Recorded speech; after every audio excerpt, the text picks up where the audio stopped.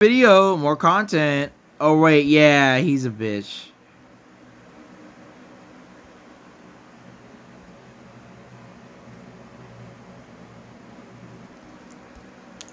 So guys, he decided to be a bitch again, and obviously he didn't get the fucking memo.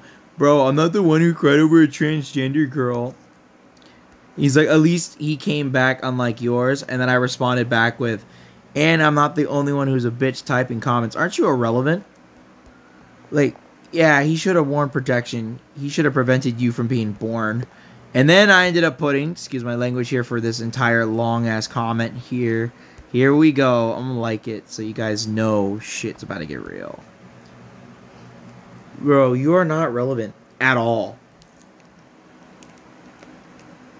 Behind this dog. You're the biggest bitch here for being fucking petty like this. The fact you decided to do this out of all days, meaning your life is fucking miserable, dog. At least I fucking dated people. I guarantee you haven't dated shit.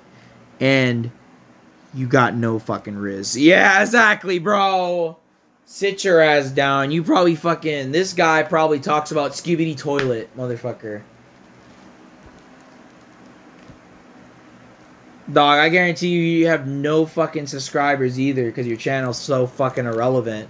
Oh, do you post videos, dog? Look at me posting several fucking videos.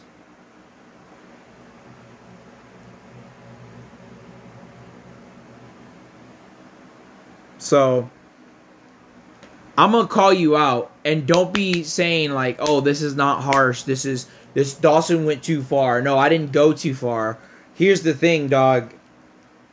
I'm not afraid to call you out, and I know you're a bitch, and you're just commenting this to act like you're fucking, wow, I'm really dissing him when you ain't doing shit. I'm dissing you. And I fucking buried you with those comments. I fucking buried you. Like the bitch you are, dog. I'm going to bury you. That's all I'm going to say. Excuse my language, YouTube, and excuse my language, Lord. This is part 3, guys. This is going to be part 4.